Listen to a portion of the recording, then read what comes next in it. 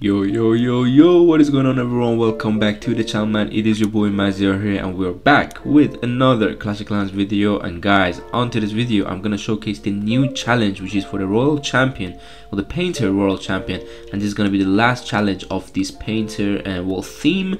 And well, without further ado, let's just jump into this challenge and show you how easily you can triple this, and let's go. Alright, first thing first, this is the base, and how you want to hit this is quite simple, but let's just show you how. So one earthquake on top of that sweeper, 2 lightnings on the right side of that sweeper, like between, and then 1 on the left. Then you want to drop 1 rocket loom for the air defense, 2 for the other one. So this way you take out 3 air defense already. Drop 1 skelly on the other single inferno, which is next to the eagle, few loons, and then dragons. All in, guys, all in. And then rage the town hall. You can also rage a bit to the left, so your dragons will also kill the CC nicer. And this way you have to freeze the singles whenever they lock to the dragons, or freeze these invisibility towers whenever your dragons lock onto the scatters, because it's very important. Now you can see already I used all my freezes, so now sometimes the invisibility tower could be annoying, but it's fine. This is just the way to take out the clan castle, the town hall, the single infernos, because trust me,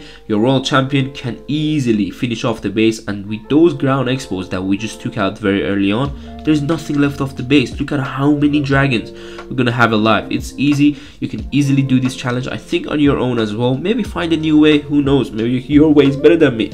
But this way we took out 3 air defenses at the beginning, so the back end is easier in case your Royal Champion dies quite early. But do not pull the hound, or do not use your Royal Champion on the lower side, because there is so many skillies. And also do not use your headhunters from the lower side, always use them from the sides or the top side of this base, because of the skellies or the CC pool. So hope you enjoyed this video. If you did, give it a like and subscribe to the channel for more, and I hope I see you soon on the next one. So take care, peace.